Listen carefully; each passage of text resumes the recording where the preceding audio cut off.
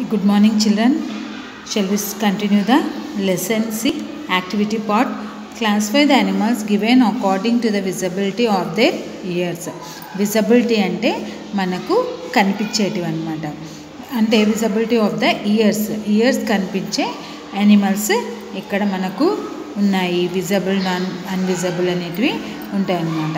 See, it is deer, frog, fish, hen, crow, elephant, duck, tiger, sparrow, buffalo, snake, cat, giraffe, pig. See, in these animals whose ears are visible. Say, visibles means చెప్పాను కదా, కనిపించేటివి మనకు కనిపిస్తున్నాయా. ఇప్పుడు animals years కొన్ని యానిమల్స్కి కనిపిస్తున్నాయి ఇక్కడ, కానీ కొన్ని యానిమల్స్కి కనిపించడం లేదు. సే which animals years have visible years? C, Deere years కనిపిస్తున్నాయి కదా మనకి ఇక్కడ. ఫ్రాక్కి కనిపిస్తున్నాయా? లేదు. ఫిష్కు లేదు. హెన్కు కనిపించటం లేదు. క్రోకు no. ఎలిఫెంట్కి elephant have big ears. Elephant have big ears here na. See, duck ki not visible na. Tiger visible. Next, sparrow no. Buffalo visible. Snake no. Cat visible. Giraffe visible. Pig also visible. See, here one table is there. See, observe the table. Ears visible, ears invisible. Invisible means కనిపించనివి. చెవులు కనిపించని animals అన్నీ ఇక్కడ రాయాలి, చెవులు కనిపించే animals అన్నీ ఇక్కడ రాయాలి. మనం ప్రీవియస్ పేజ్లో యానిమల్స్ని చెక్ చేసుకుంటూ మనం ఈ టేబుల్ని కంప్లీట్ చేసామన్నమాట. సి, క్యాట్కి ఇయర్స్ కనిపిస్తాయి కదా, జిరాఫీకి కనిపిస్తాయి, బఫెలో కనిపిస్తాయి, డీర్కి కనిపిస్తాయి, పిగ్కి కనిపిస్తాయి, ఎలిఫెంట్, టైగర్. ఇక్కడ ఇన్విజిబుల్ ఇయర్స్ కనిపించని యానిమల్. స్నేక్స్కి మనకు కనిపించాయా? చూడండి, అబ్జర్వ్ చేద్దామా పిక్చర్లో. చూడు, వేరే స్నేక్ ఇయర్. స్నేక్ ఇయర్స్ కనిపిస్తున్నాయి ఇక్కడ? లేదు కదా. అలాగే ఫిష్, స్పారో, క్రో, హెన్, ఫ్రాగ్, ఫిష్, వీటన్నిటికీ ఇయర్స్ ఇన్విజిబుల్ అన్నమాట. అంటే ఇయర్స్ కనిపించవు. తర్వాత closely observe birds in your surroundings. Can you see their ears? They all have ears, but we cannot see them. మనం చూడండి, మన సరౌండింగ్స్లో బర్డ్స్ ఉంటాయి కదా, వాటికి మనకి ఇయర్స్ కనిపించవు, కానీ వాటికి ఇయర్స్ ఉంటాయి. ఇయర్స్ ఉంటేనే కదా ఏమైనా శబ్దాలు వినిపించేది. ఇయర్స్ ఉంటాయి, కానీ అవి మనకి కనిపించవు. ఎందుకు కనిపించవు అంటే ఇయర్స్ చిన్న టైనీ హోల్స్ ఉంటాయి అన్నమాట.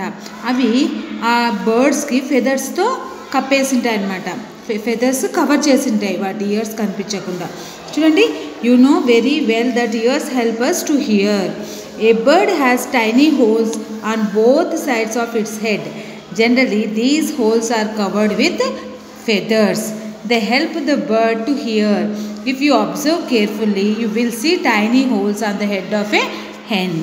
చెప్పాను కదా, బర్డ్స్కి కూడా ఇయర్స్ ఉంటాయి, కానీ టైనీ హోల్స్ అనమాట. చిన్న హోల్స్ ఉంటాయి. మన ఇయర్స్ లాగా ఉండవు, వేరే యానిమల్స్ లాగా పెద్ద పెద్ద చెవులు ఉండవు అనమాట. బర్డ్స్కి చిన్న హోల్స్ ఉంటాయి. హెడ్కి అవతల, ఈ హెడ్కి అవతల చిన్న హోల్స్ ఉంటాయి. అవి ఫెదర్స్తో కప్పబడి ఉంటాయి అన్నమాట. అందుకు మనకి అవి కనిపించవు. మనం హెడ్ని దగ్గరగా తీసుకొని దగ్గరగా చూసినామంటే మనకి హెడ్కి అవతల చిన్న హోల్స్ కనిపిస్తాయి అన్నమాట. అవే వాటి years. Next C, Kiran. Sarath, did you see A zebra in the zoo? Kiran అడిగాడు అనమాట శరత్ని, ఏమని, నువ్వు జీబ్రాని కూడా చూసావా జూలో అని. Sarath, yes Kiran, I saw it. The black and white stripes of the zebra are so attractive. And I also saw the leopard. It has black spots on it. నేను జీబ్రాని చూశాను, నెక్స్ట్ లెపర్డ్ కూడా చూశాను. జీబ్రా ఎలా ఉందంట? బ్లాక్ అండ్ వైట్ స్ట్రైప్స్ అంటే చారలు అన్నమాట, చారలు. అలా చూసారు కదా జీబ్రాని. మనం ఎప్పుడు బుక్స్లలో చూసింటాం. ఇంకా కొంతమంది డైరెక్ట్గా జూలో కూడా చూసింటారు. బ్లాక్ వైట్ చారలు అన్నమాట, స్కేల్తో గీసినలాగా చక్కగా లైన్స్ వైట్ బ్లాక్ లైన్స్ ఉంటాయి. అలాగే లెపర్డ్ స్కిన్ మీద బ్లాక్ స్పాట్స్ అన్నమాట, అంటే నల్లటి చుక్కల్లాగా ఉంటాయి అన్నమాట లెపర్డ్ స్కిన్ మీద. Have you observe the skin of the dog, cat or any other animals around you?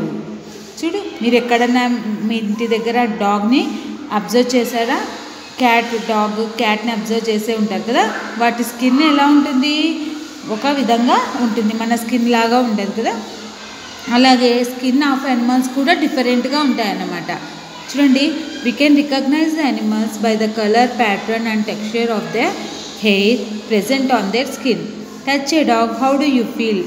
Touch a buffalo, how do you feel? Some animals have thick fur. The skin of some animals are very smooth. The skin of some animals is used to make chappals. The thick fur of the sheep is used to make sweaters and blankets. చూడండి, skin of the animals గురించి చెప్తున్నాడు కదా. Skin of the క్యాట్కి డాగ్కి skin for skin ఉంటుంది. తర్వాత ఈ షీప్కి wool ఉంటుంది కదా, sheep skin తోటి మనకి స్వెటర్స్ బ్లాంకెట్స్ తయారు చేస్తారు. ఇంకా కొన్ని యానిమల్స్ స్కిన్స్తో చెప్పల్స్ కూడా చేస్తారనమాట. C observe the picture here, they lose their skin అనమాట. మనం ఇప్పుడు మ్యాచింగ్ చేద్దాం. Where is squirrel skin? Here. Squirrel skin is here. Next tiger skin, Deere skin.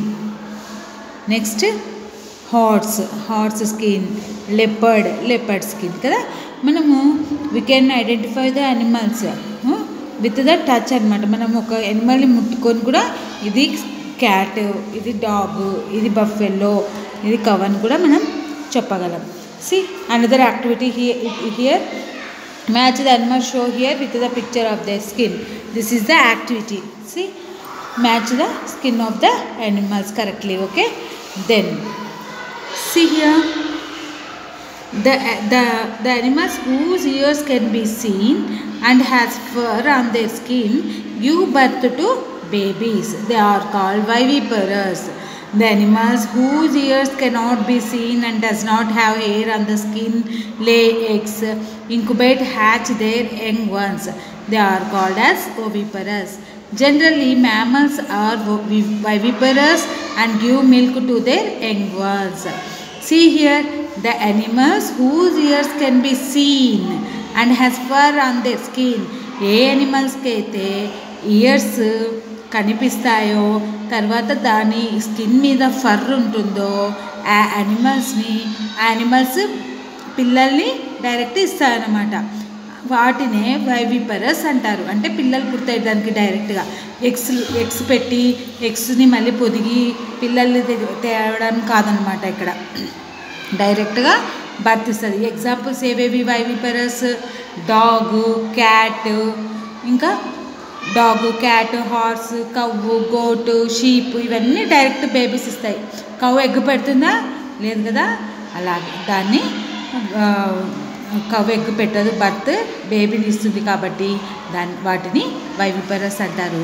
The animals whose years cannot be seen and does not have hair on the skin లే eggs.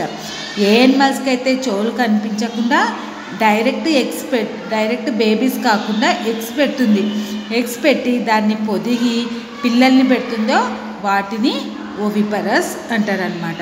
మళ్ళీ ఇంకోసారి చెప్తా చూడండి, కేర్ఫుల్గా వినండి.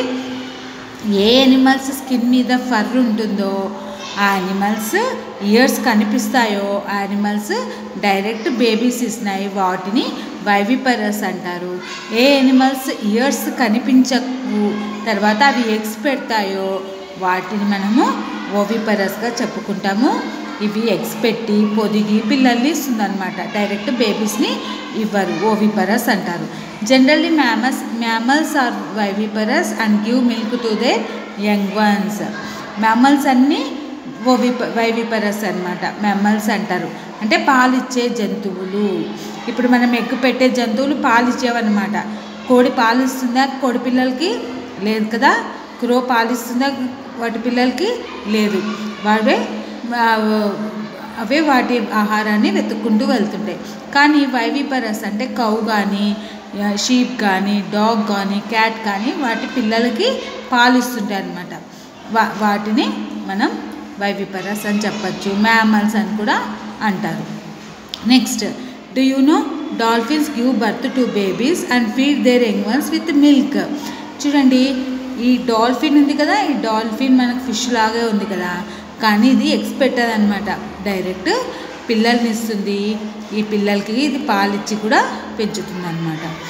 Discuss in groups and fill in the tables. Animal that give birth to babies, animals that లే eggs. చూడండి, ఇది మీరే కంప్లీట్ చేయాలి. This is in text book only, complete this one. Okay, cow for example, cow animals that give birth to babies అంటే పిల్లల్ని ఇచ్చే జంతువు, గుడ్డు పెట్టే జంతువు కాదు, పిల్లల్ని ఇచ్చే జంతువు అంటే వైవిపరసస్ అనమాట. Cow, goat, cat, sheep, buffalo, elephant, horse కదా, చాలా ఉన్నాయి. యానిమల్స్ దట్ లే ఎగ్స్, ఎగ్స్ పెట్టే జంతువులు. హెన్, ఫిష్, ఫిష్ కూడా ఎగ్ పెడుతుంది కదా,